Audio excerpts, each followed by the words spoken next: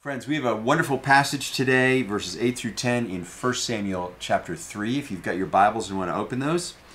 And the Lord has been calling to Samuel in the night. It's a dramatic moment when Samuel's being spoken to. It's going to shift the tenor of his life. But there's a problem. He's not recognizing God's voice. Let's listen again for God's word. So the Lord called Samuel again, having spoken to him, and you may remember how this sequence works. God speaks to Samuel, he calls out to him. Samuel says, "Here I am," but he's thinking it's Eli calling from another room. He runs in, wakes up this old temple functionary, and Eli says, "Didn't call you, go back to sleep. It was just a dream, you were imagining it." Little boy goes back, lies down. Again, God calls. Again, he goes, wakes up Eli. Again, he's sent back to bed. It's becoming almost farcical now. And it's going to happen one more time. The Lord called Samuel again a third time. He got up, went to Eli, and said, "Here I am, Eli, you called me." Eli perceived finally that the Lord was calling the boy. And he said to Samuel, "You must go and lie down. And if God calls you, you shall say, 'Speak, speak, Lord, for your servant is listening.'" It's a wonderful way to begin your prayer, isn't it? Your prayer time, your quiet time with God. "Speak, Lord, your servant is listening." So Samuel went and lay down in his place, and the Lord came and stood there and called him, just like he had before. "Samuel, Samuel." God is persistent.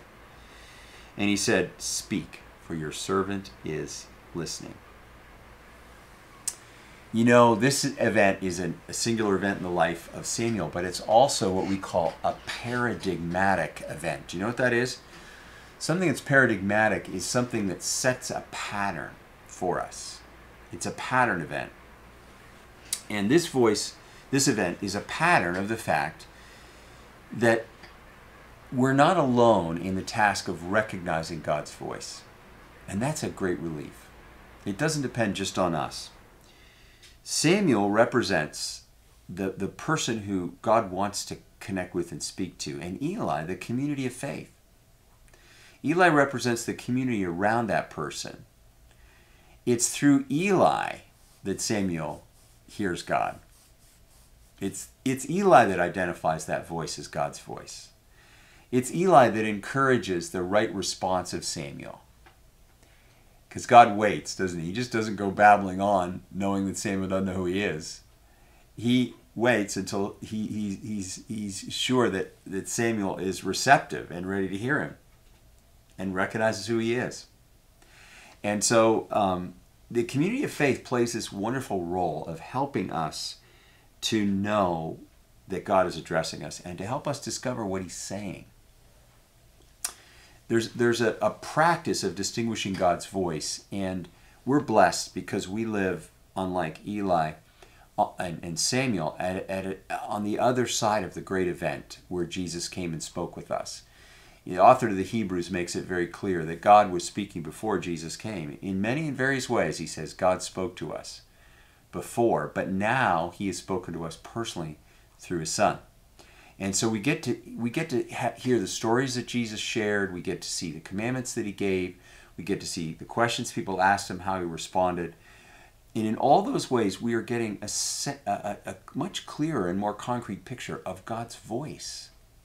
Because God is not going to speak now in ways that are contrasting or different than he spoke through Jesus.